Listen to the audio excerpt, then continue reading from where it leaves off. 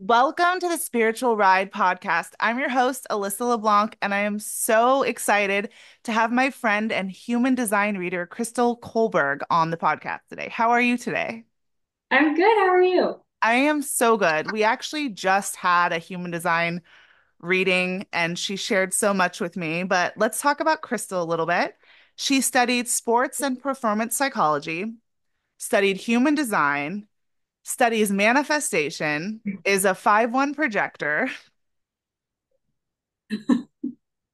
So tell us a little bit about your background. How did you get interested in human design and sports psychology? Okay, yeah. So I played sports my whole life growing up. And when I went to college, I was like, I don't know what I want to study. And like anyone else, I started with psychology. And then I moved into kinesiology, which is a study of human movement. So I kind of had this like psychology background and also sports background. And then I took a sports psychology class and was like, this is it. This combines all the things. And so I pursued sports psychology. I got my master's in performance psychology, and I'm almost finished with my doctorate in sport and performance psychology. And I just felt like something was missing. I'm like, there's all these cool parts of it where it's like we can help people with their confidence and their focus and goal setting, but it was very impersonal. It was like every single person should do this thing this way.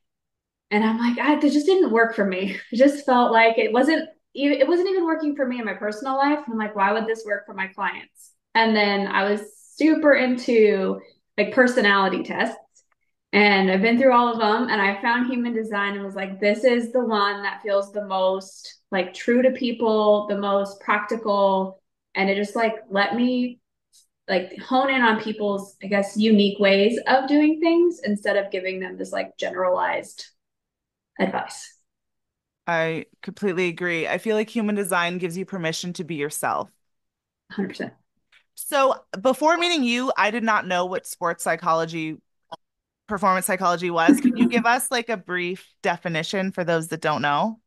Yeah, so it's basically the mental aspects of performance. It's like how can you use your mind to perform better or to get out of your own way. So things like goal setting and communication and motivation and relaxation. So like if you're getting if you're over aroused or under aroused during performance or you're not communicating with your teammates well, and it's sport and performance psychology because it applies to athletes, but it also applies in business, to tactical athletes, which would be like military and police and fire. It also applies to like performing artists. Mm. Everyone who has something they want to improve essentially can use the skills from sports psychology. So I've heard a lot about like people visualizing before achieving goals. Is that part of sports psychology? Yeah, so we teach, you can call it visualization or imagery. Typically, we'll call it imagery just because it's more than just what you see. It's like, how will this feel? How will it look? Like, how will it look? How will it feel? How will it taste? Like, can you imagine the whole experience of like what you want to have happen and then like mentally rehearse that thing? That sounds a little bit. Are you familiar with NLP? I have not studied it. I've just barely heard about it. It seems like they might have taken some stuff from sports psychology because there's practices where they get you to like, what will you see? What will you feel? What will you hear? And then having you like visualize that. Probably, or maybe I think a lot of the sports psychology world overlaps with personal development. Hmm. It's almost like the sports psych world is very like it has to be science and it has to be this way, and it's kind of like cold and impersonal. Uh, And then the personal development world is very like rah rah and like I want to pump you up and get you excited and make you feel better about yourself, but it's not so grounded. But they both tend to pull similar topics. that makes sense. Now let's get on to the raw, raw side. Can you Yeah. give us a description of human design for people who don't know what that is? Yes. So human design is basically like a personality type system, but it's based on your time, date, and place of birth. And it tells you how you're uniquely wired to operate and thrive in your work, your relationships, and your life, really in any capacity. And it just gives us these practical tools to, I guess, approach our life in our own unique way and in a way that is more easeful and gives more flow than like trying to copy everyone else. Well, that's what's so interesting about meeting you and having you give me some readings because as a projector, for anyone that doesn't know in human design, projectors like a teacher type, someone that can see things differently. And the fact that you're taking all of your knowledge of other things as a way to teach human design is really interesting. Yeah, I think it's fun to take different modalities.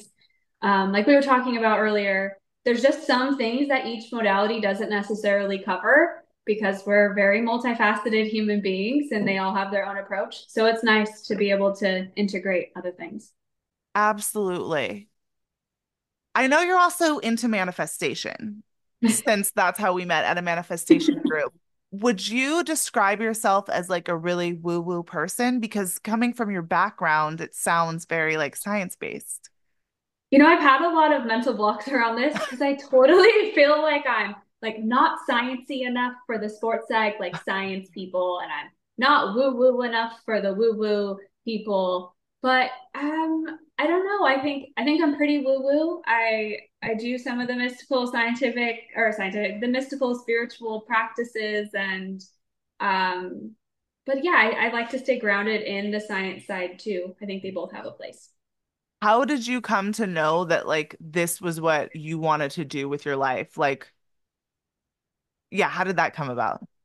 You mean like human, like combining it and coaching and all of it? Yeah, like coaching, like you're going to school for this and then to Yeah. bring in this like woo-woo modality. And Well, I it love was woo-woo. hard. I say woo woo too when I'm talking to people, but I actually don't think it's very woo woo. Did you have any sort of spiritual awakening or something that happened that made you realize that you were here to like teach something sciencey with something quote unquote woo woo? I don't know what triggered like the combo for me and like the knowing that that was my like purpose, I guess. But I did around my Saturn return, I started getting more into spiritual stuff as one does. And came to like a fully new realization about, who I was and what I wanted to do. And I think that was about the time I really realized that like what was missing from sports psychology for me. Like I wanted things to be more personal and I was just on my own spiritual growth journey and I really felt like it had been so important to me. um I don't know that there was like a moment, but definitely my own spiritual journey led me to be like I felt like I was doing a disservice to clients by not offering the insights of human design because I thought they might think it was too woo woo. Like I just felt like, oh, if I just talk about sports psychology, I'm actually not helping them in the way I feel like I really could. That is so amazing because human design kind of tells us that like we learn differently or different things apply to how we should live our lives. Yes. I didn't know you were coaching based on that, like before the human design, before bringing it together. So that's so interesting. Yeah, I thought about, I apply everything to my own life too. I'm like my own guinea pig. So I'm like, oh, well, people are meant to set goals differently. But in sports psychology, it would be like, do these three steps. Well, human design would say, maybe you need to approach this a little bit differently. Maybe some people need to be a little more logical or a little more, I guess, hardcore and focused, and other people need to be more like feely and flowy and Hmm. into like how the thing feels versus I guess, it's like qualitative versus quantitative. How does it feel versus like rigid goal setting? And sports psychology doesn't give the wiggle room for that. Did you find that your clients were having more success once you brought the human design aspect into it? I kind of hard transitioned into I lead well, because we do this together. I lead with human design. Yeah. I really keep the sports psych in the back pocket to pull out when there is something somebody wants to work on or focus on. And I feel like the tools, we would call them mental skills, but the mental skills from the sports psych would help them in making the changes in their life to become more aligned with their human design. But I fully switched and I just lead from the human design perspective now. That's what you really helped me with today because we've been working on as a generator. I need to do what lights me up. And I was telling you that I was doing what lights me up, and then I was having all my ego was coming in, and it was feeling like I was being told not to do what I wanted to. And then when I did it, it was good. But I like how you reframe that as like it's probably like a pattern, which human design doesn't really talk about patterns. It talks about how we're supposed to engage with the world, but then we become conditioned. Can you tell us a little bit more about how we come into the world and we're conditioned to be a certain way? For sure. I think that's the coolest part, right? So human design is like the energy you came in with. And I know you said and you believe like we chose that Hmm. before coming here. But human design is this energetic blueprint, we'll call it, that you come in with having, and it's the ways that are most aligned for you to approach life. I would say human design is the how. It's not the what. You could use your design and be an artist or an astronaut or a baker. It's just how you approach the role or the things you do. But conditioning is where we got drawn off track, where we got pulled away from that energetic blueprint. Maybe it was the way our parents parented us, or their expectations of us, or society's expectations. It also could be trauma or whatever other influences we had, primarily up until we were 7, that it conditioned us to be a certain way, and that way was not necessarily aligned with our design. That is so true because the more when I started studying human design, I feel like the things that are true about me, like there's a part of me that's like, of course that's me. But, and it's like refreshing, but I haven't been living like that because it hadn't felt safe to do so. Mhm. Yeah. I feel like we have a couple different responses when we find out our chart. Some of it is like so like relieving, where you're like, oh my gosh, that's totally me, and I can be that way, and I love that, or that feels so good to be seen and Hmm. recognize this thing in me. Or we can be like, oh no, I don't, that's not me. I don't do things like that. That's not it. And you could tell that you could say that's conditioning. I don't think people should force themselves to align with their design if it feels wrong. But typically, it's either that feels so good, or it's like, ooh, I always wanted to be that way, or I Uh-huh. really would have loved to do that thing, but I didn't because it didn't feel safe, or that wasn't allowed in my house, or I don't feel like I would feel lazy, or I would feel like unproductive, or like I was doing something wrong if I actually aligned with this piece, because that's not how I'm supposed to do it. That's the most conditioning I have being a generator is like I love to do work that I love. Like I could go all day, but it's like it feels like it's like cheating when you're doing something. Like if I'm on set and it's so amazing, I'm like, oh, I'm getting paid to do this, but it feels like, well, this isn't fair. But that's like the Mhm. conditioning of the world's like, shouldn't we do what we love? It Right? it's like where did we get this idea that it's that we should like be on earth and be like struggling and be unhappy? I don't know where it came from, but I don't like it. But it's true. And I think if more people were, generators were lit up by what they were doing, or people were living more alignment with their design, people would be generally happier. They'd be Mhm. spending their time in the way they want to. They'd be facing less resistance and stress in their lives. And it would make everyone like, I think their design helps them step into like the purpose they have for being here. Ooh, yeah. So that begs another question that we were talking about earlier, because I think that like we like do you think that we like decided our chart? What are your spiritual beliefs like that we like chose everything about who we're gonna be? I don't know. I've never actually considered how, I guess, specific we chose. Hmm. Like, does like the higher self or the spiritual self get to decide every nitty-gritty thing? Or is there just some overall lessons we're supposed to have, and we came in at a time that would like give us those influences?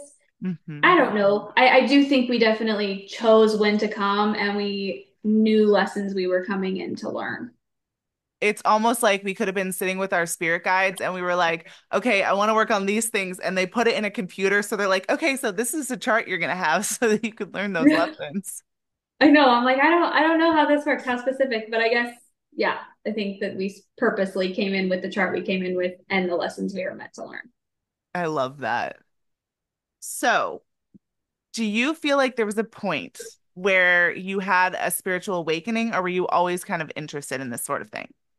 No, definitely spiritual awakening. I I think I was always fascinated by like horoscopes and stuff as a kid, but I never took too much stock in them. I never dove in. It's like I knew I was an Aquarius, but that was about it.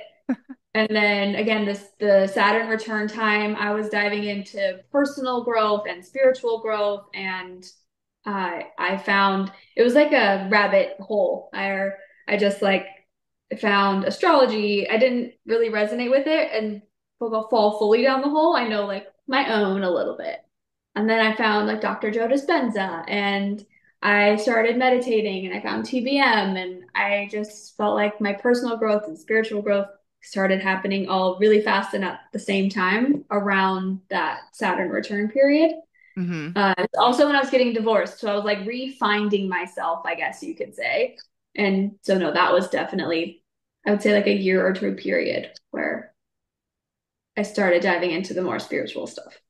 Did you know you were going through your Saturn return? Because when I went through mine, if I had known, I feel like I would have like learned so much, but instead I was just like, what the fuck is going on? No, I do believe I knew. I want to say I started diving into everything spiritual more towards the beginning of it, and Okay. that had come up. So it because so you were because I found out about it later and I'm like, oh my God, that's what was Yeah. happening. Like, so that's good. Yeah, my first session with an astrologer, she was like, "Yeah, you're done. Yours is over." And I was like, "Okay, perfect." Like I knew I was in it, and I'm not an astrologer. I don't Yeah. know like the degrees at which people like say stuff starts and ends, and so I was like, "Am I still having to live this Saturn return? Like I'm so over this like tumultuous stuff." And she's like, "No." Even though we're about to retrograde, it's not gonna like hit your chart again. I'm like, okay, thank God. I'm so That over is it. so good. Have you had any weird, like mystical, spiritual things happen? Not sober. Like on mushrooms, or Yeah, if you're yeah. comfortable, I don't know if you're comfortable talking about that. If you're not, it's Um, totally fine. yeah, that's fine. So I typically just microdose and enjoy like meditations and stuff when I am doing mushrooms. But I did do a really heavy dose one time. I don't remember how heavy. Enough that I saw things and went somewhere else. And I Ooh. actually got to talk to my dad. And he's passed. So, and he had passed during my Saturn return or right before it. So yeah, my Saturn return was like divorce, dad dying, like all the things. And I did this journey, I think it was a couple years after he had passed, and there was just some unfinished things I thought never gonna get closure on. Yeah. Yeah, and so we got to kind of, I would say, talk it out. If you've done mushrooms, you know, it's not like a real conversation-ish, but the energy of it was closure. And I also, there was like tests involved. Like, I feel like I was like walking down this path as the journey started, Mhm. and I was like tested by, I don't know, entities. And then as I like passed tests, this is my, I guess, experience of it. As I passed tests, and then I finally got like presented with him, and I don't know, I cried for like 6 hours, but like the most cathartic and amazingly like, I don't know, loving closure experience. Oh my God, that's so beautiful. Yeah. What do you mean? The first time I took ayahuasca, I felt like I was tested by the devil. Did you mean you had to like energetically test it or? So with boundaries, specifically, Oh, I had been seeing somebody and their sister had passed and was no longer around. And um, the journey was basically like it was like her testing me about him. It was very like she was presenting as this like dark side and entity. So you said the devil, but like it was actually like demented clowns, like what do you call those? Like the ones that pop up? It was Oh, like Jack in these, the Box? Like, yes, like Jack in the Box clowns, but like in a scary fun house type of oh my scenario that I was God. like walking through. And I just kept repeating my boundaries. Like I said, only things that are for my highest good. Like I said no, I said this, and I was like, I'm like, I'm so fucked right now. Like, how do I leave this crazy fun house that I'm trapped in? And so I just kept on like, no, like you are allowed to have your own boundaries, and you said no. So I just kept saying, I said no, I said no. And she kept being like, are you sure? Are you sure you're not tempted? Are you sure you're this? Like, are you sure you have strong enough boundaries? Like, it was just like testing of how strong I felt like my spiritual boundaries were. Ooh, And yeah, it was wild. that aligns so much with TBM. We're talking about to be magnetic, which is Lacey Phillips' work about manifestation. Like the word, like when the universe quote unquote tests you, Yeah. but like that's so amazing that that happened like on a psychedelic experience, like your Yes. spiritual boundary. So maybe if you hadn't passed those tests, you would not have gotten to talk to your dad and had that closure. Yeah, who knows? I don't know, but that's how it played out. And then I'm guessing the relationship with the guy was done after this. You're like your sister's crazy. No, I'm just kidding. I no, it wasn't actually. We maintained a really good friendship for a long time. But I'm like he doesn't know this story. So that's yeah. Wow. Well, he does now. So talking about spiritual boundaries. So Yeah. and like energetic hygiene. What do Ooh. you recommend to be? I mean, I know it's like you can sage in Palo Santo and who knows how much that really does without the right intention and other things. What do you do to keep like spiritual boundaries or to keep your energetic hygiene? Mine, it's funny. I don't know if, like chicken or the egg stuff. Like, I don't know if this comes from my background in sports psychology or if like I'm always already like this and that's part of what attracted me to it. But I feel like it's a lot of my self-talk. I, I same thing as like this spiritual experience. I say things in my mind over and over. So it's like I don't know if you want to call it quite chanting, but I like verbally say whatever the boundary is in my mind. And depending on what it is, right? Like if I'm around somebody who I think has really bad energy, but maybe I can't leave, Hmm. in my mind, I am like, you don't have permission to enter my space and like, please, or like prayers of protection. And I'll visualize myself with like a bubble around me, sort of. I love that. Yeah. I was listening to a podcast yesterday where a guy was saying he felt violated because this woman he was on a Zoom with was trying to read his energy and he hadn't given her permission. And Interesting. that's kind of like the opposite. Like, that's kind of like what you're saying is like, you do not have permission to get inside my energetic Mhm. vortex. Yes, I actually had a really woo-woo experience recently where this person was around multiple times and feels like she's has other entities inside of her. We'll say it like that. Like I've never been around a human before where I was like, you something is inside. Like you're not fully human. Something is off with you. I don't know if it's possession. I don't Mhm. know. People have lots of different words for that. This is the only person I've ever felt this around. Ooh, And I like so strongly had to sit there and be like, you do not have permission to enter my body. Like you need to leave this space. Like over and over and over and over again until they were no longer in my space. this was a stranger. This wasn't like someone you were around. This is someone at my job. Oh, so you felt this, like you feel this all the time around this person. Yes. Oh my But God. I don't have to frequently interact with them. But Yeah. when I did, I was like, oh my gosh, like something is super off here. It like Yeah. set off all those alarm bells. And yeah, those spiritual boundaries just like on repetition, somewhere between, an affirmation and a prayer, I guess, and on top of the visualization of like the bubble, like the impenetrable bubble. That is so powerful.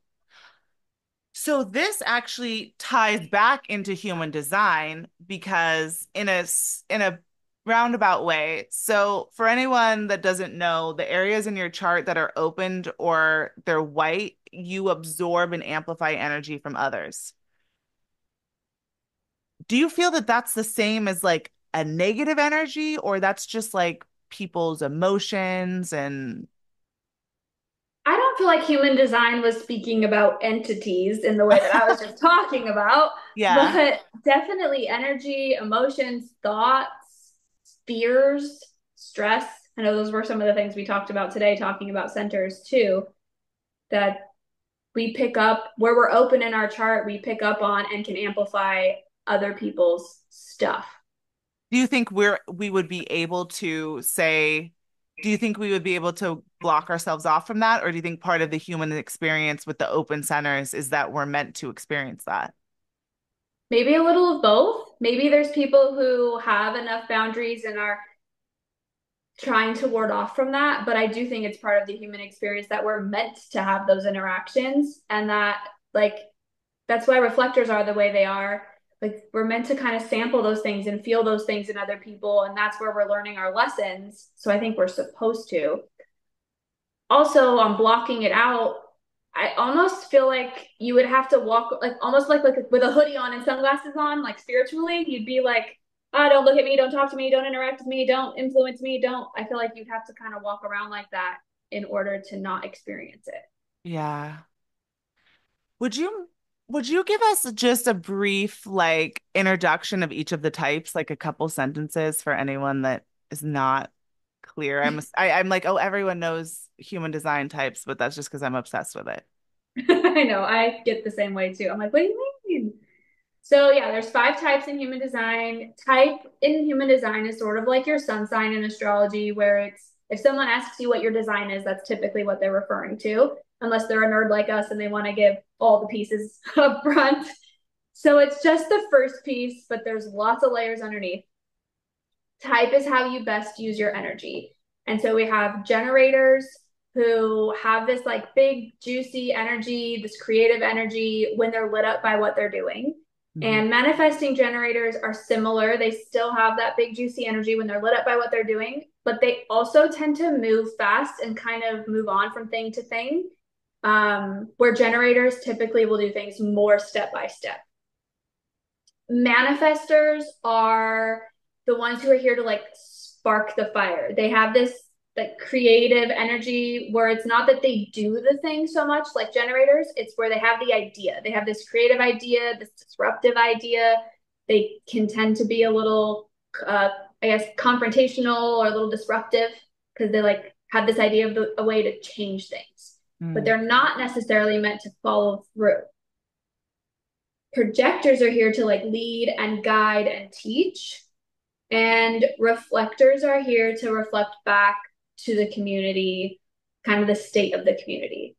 So in a flow, I see that as like manifestors have the spark for this idea. Generators and manifesting generators tend to that spark and they make it bigger. They grow the fire, they fan the flames. Projectors might give some feedback on how to do that a little more efficiently. And then the reflector is there, like at the campfire, just like reflecting back the state of that whole tribe. Ooh, so it's like how we all work together on the planet. Mm-hmm. So, how do you think that people learning about their human design type can like change their life in a positive manner? Yeah. Ugh. So many ways. I always say, oh, I love this. This is my favorite part, but it's because it's all my favorite. I really think it's great for personal growth and development. It's great for like building your own confidence and reducing resistance. I know a lot of the personal growth world talks about like go find this person who has the thing you want or did the thing you want to do and do it exactly like they did it so you can have the same result. And anyone who's like me totally burnt out trying that Hmm. because their way was not meant for me and it was just like resistance after resistance after resistance. Like when you have your human design, it's how you can do the things in a way that is more easeful and more full of flow and it just aligns better. It's not perfect. It doesn't take away, I think, like your human experience, but it definitely reduces resistance in the things that you do. I also think in relationships, it's really important because we get this sense of understanding of ourselves and also how we're different from our partners or our friends or our coworkers or whoever it is that we're relating to. And it gives us a little more compassion for how people do things differently than us. Oh, yeah, that's so true.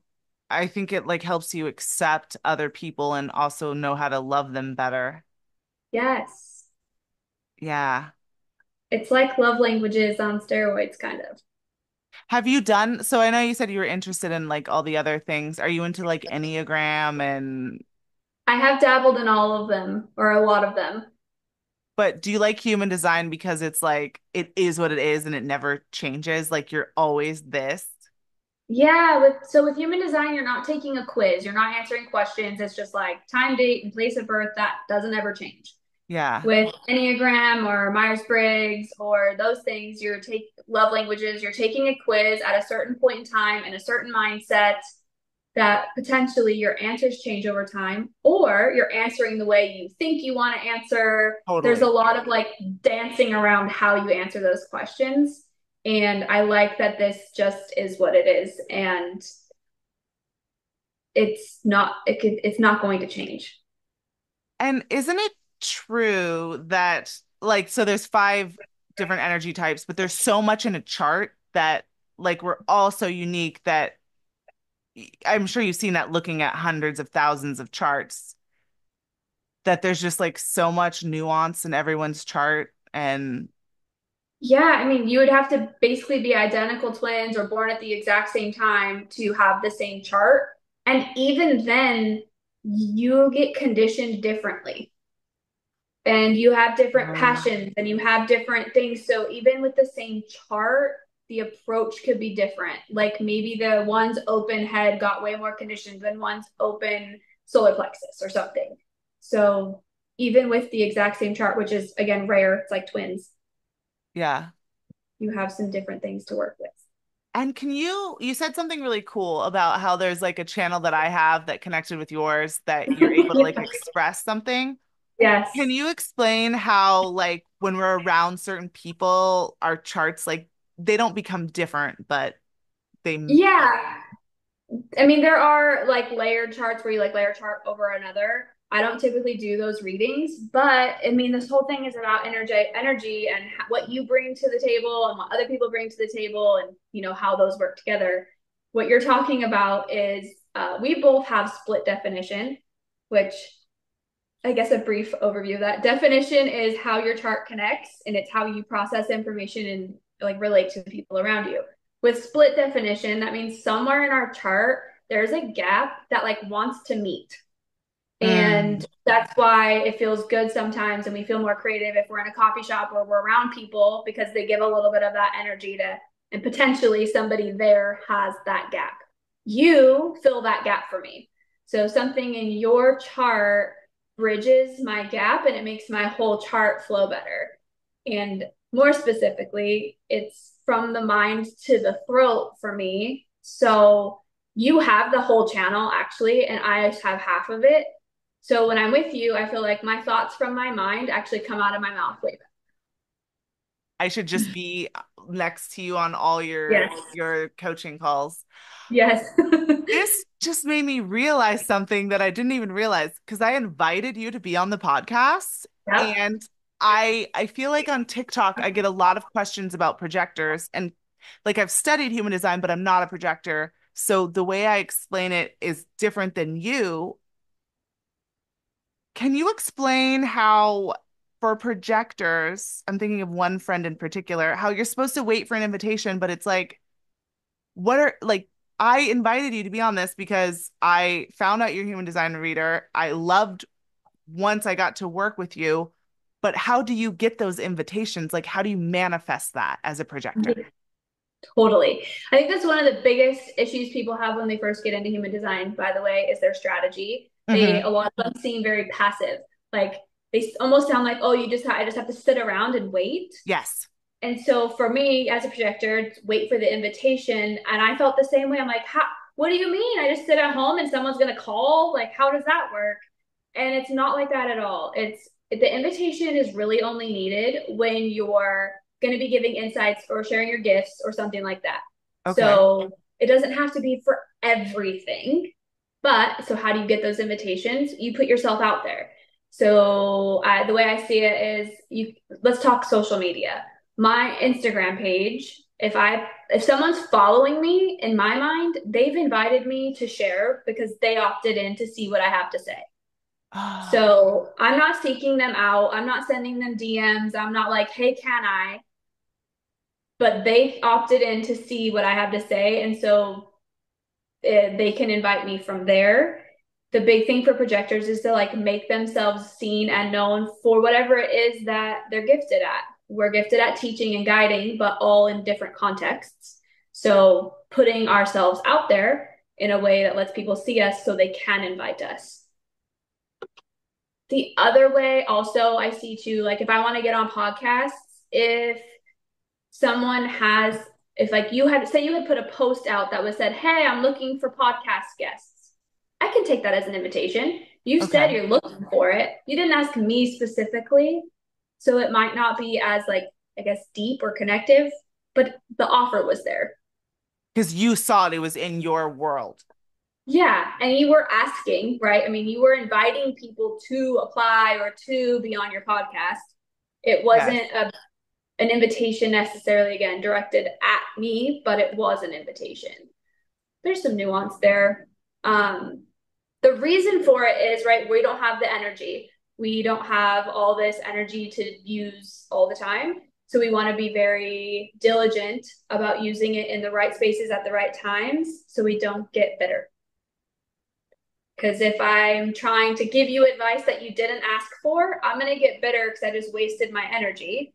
And you're Yes. going to be annoyed that I'm like telling you what to do and giving you unsolicited advice. So waiting for the invitation is simply a way of energetically knowing that like there's a place for your guidance to land and that it's wanted. I love that. Okay, so I was only going to ask about projectors, but because you described that so beautifully, now the other types need this same wisdom because as a Okay. generator and manifesting generators, we're not waiting, but we are waiting to respond. Correct. Yeah.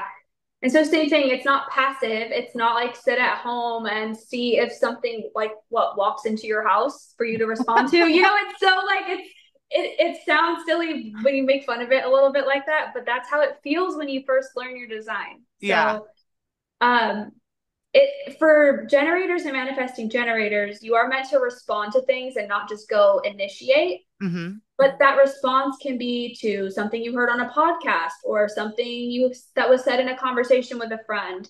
Maybe you're in a coffee shop and you overhear something. Anything that's around you can spark you to respond to it. So put yourself again, go be out and about, go create opportunities for things to respond to.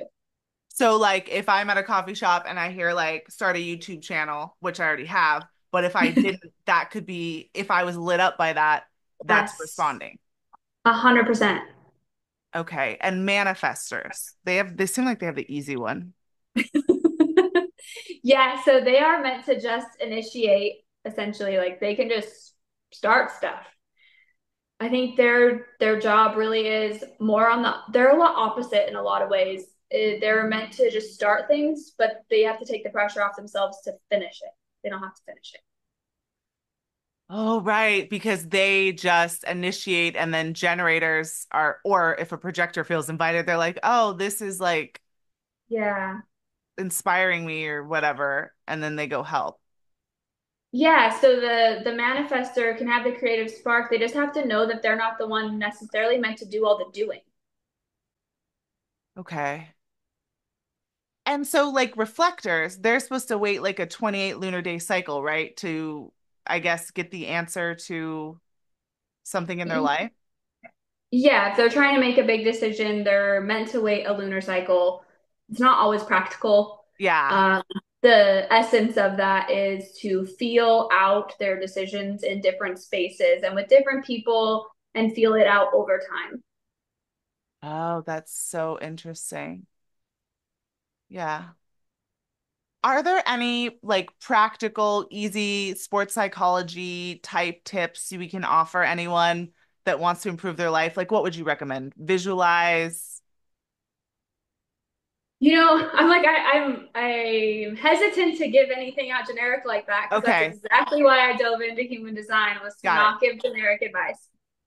I mean, find what works for you. Human design is called the human design experiment. Experiment with stuff.